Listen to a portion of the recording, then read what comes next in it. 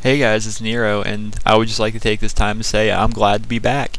Now, as I'm sure a lot of you know, I got my PVR maybe a week or so ago, maybe 2 weeks, and as I'm sure a lot of you know, the sad part is Newfound Glory got shut down, and I had about 2,500 subscribers. A lot of them were inactive, but just the principle of it, I had all my old videos, everything, me coming up in the YouTube world, it's all gone. But before this game starts, I would like to talk about my class. It's the G11, which is one of my favorite guns, with a Scavenger, Sleight of Hand, Ninja. Now, when going into Black Ops, I thought this would be a really overpowered class, not the G11, but the perk setup, because in Modern Warfare 2, as you recall, a lot of the tryhards, they would use maybe Scavenger, Scavenger Stopping Power Ninja, excuse me, or Sleight of Hand Stopping Power Ninja, and with Ghost, Flak Jacket, and dual mag to give you the extra ammo instead of Scavenger, you really don't see this setup that often, so it just didn't turn out the way I thought it would. But I like this class setup. It works really well, especially on submachine guns, but I'm not going to be talking about that. I'm going to talk about my channel real quick. I'm sure a lot of you know, there's like a baseball rule for YouTube. There's a 3-strike rule basically, and how it goes down is if you get 3 copyright strikes using like material content that wasn't 100% made by you, they can kind of give you a strike for that, and once you get 3 strikes, you're out, just like baseball, and they'll delete your channel. And that happened in the Newfound Glory. Now, how it happened is way long time ago, before any of you even probably knew who I was, way before any of you even took notice to me. I used a song in video. I don't even remember what song it was, but that video got copyright strike from UMG. They're like, you can't use that song, we're giving you a strike. I was like, well, shit. And then so I kept going on a little longer. I was more careful with my music choices for my intros and whatnot.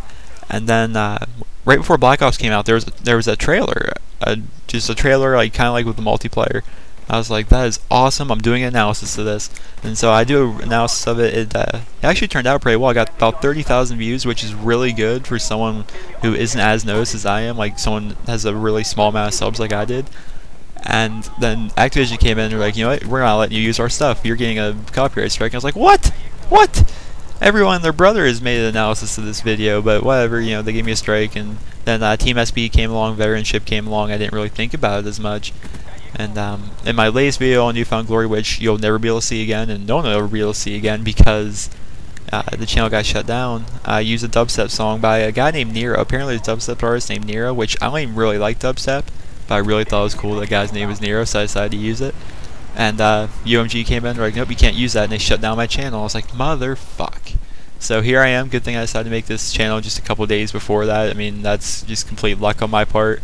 I have about 60 subs at this point, and I'd like to thank you guys for sticking with me. And it's you guys that keep me doing this. I'm not going to read it out loud, but some of the personal messages I get about how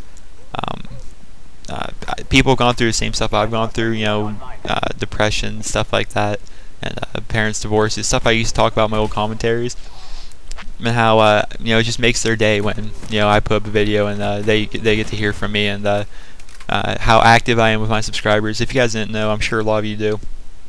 My friends list is just about full. It's just about full of subscribers, and every day, if I decide to play, I get on and I'll send a message out to all my friends that are online. And I'll be like, alright, who's feeling Black Ops or Modern Warfare 2 or whatever it is I feel like playing that night. And then if anyone messages me back, I invite them.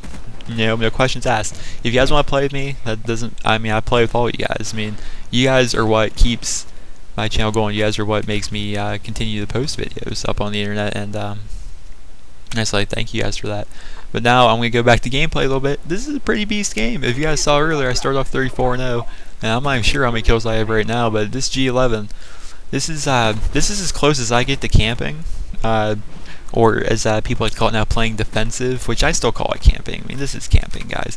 But this is a pretty beast-ass team deathmatch. This is probably my best team deathmatch in Black Ops. Modern Warfare 2, I think I got a better score, and Call of Duty 4, I think I have a better team deathmatch in that as well. But like I said, those are on Veteranship. You're never gonna be able to see those again. And what really bugs me is that my montage rose.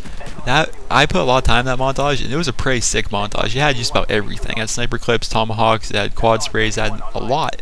And there's actually a website called like bestmontages.com or bestmontages.net or something like that, and they contacted me saying that they put my video up on their channel or up on their website. I'm like, that's awesome. So people really enjoyed that, but all those clips are gone.